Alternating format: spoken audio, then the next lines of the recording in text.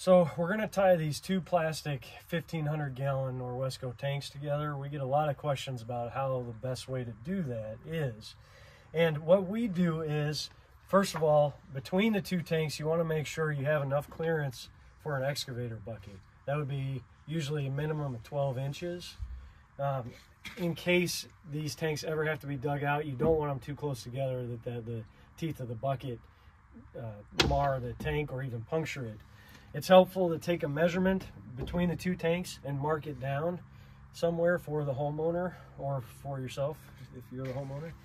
But what we're going to do to connect these two tanks, we're going to use our 2-inch tank penetration gaskets. And I'm going to start by drilling a hole in one of the tanks, and it's best to stay on a rib here.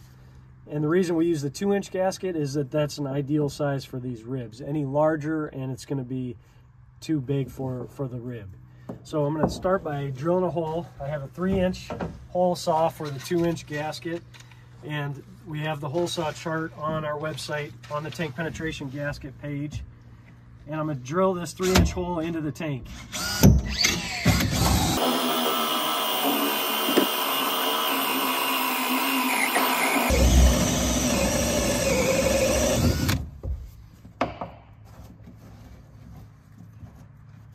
We're going to take a pocket knife and clear out the edges here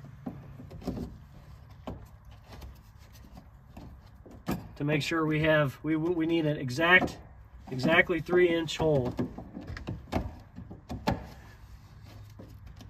We're going to leave that for now, and we're going to take a piece of 2-inch pipe. We have one end already beveled down. I'm going to insert this into here. Use this 2-inch pipe to line up our hole for the next, for the other gasket. It's important to make sure you have a level base under these tanks and try to compact it as much as possible. And we're trying to minimize the settling difference between the two tanks. So we want them to settle equally. If they don't, thankfully in these gaskets, there's enough give in the gasket itself to allow for some difference in settling. But we're going to mark this hole.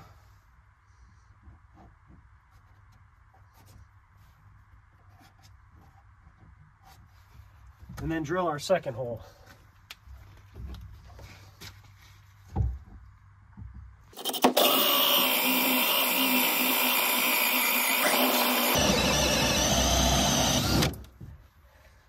Now, once we clean up this hole,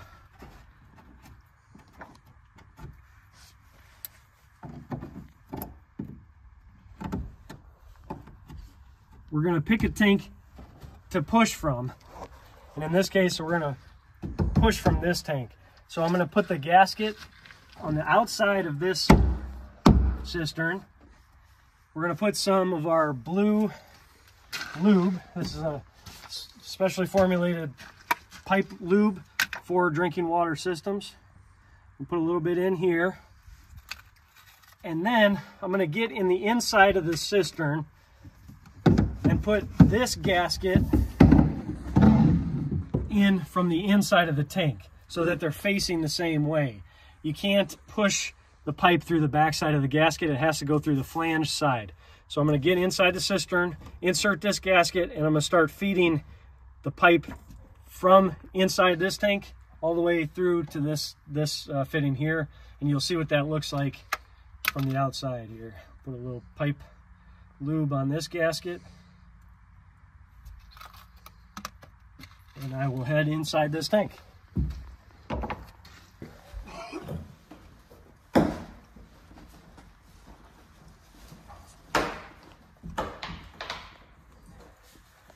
Okay.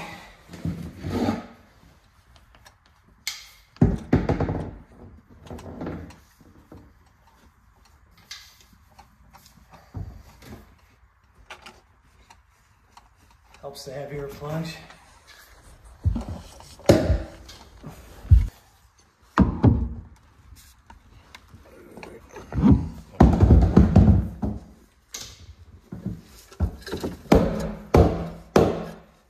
Okay, now you can catch it from over there.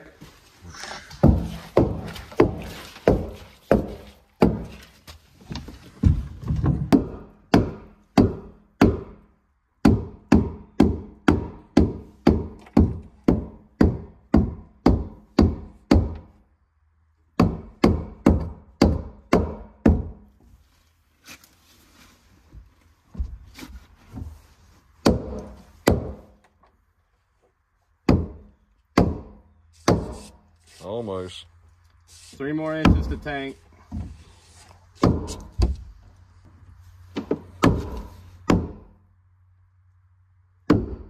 Okay, you're in the gasket if you just keep tapping it through.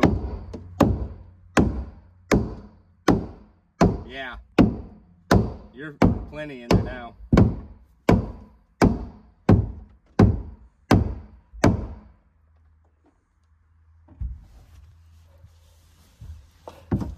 There you go.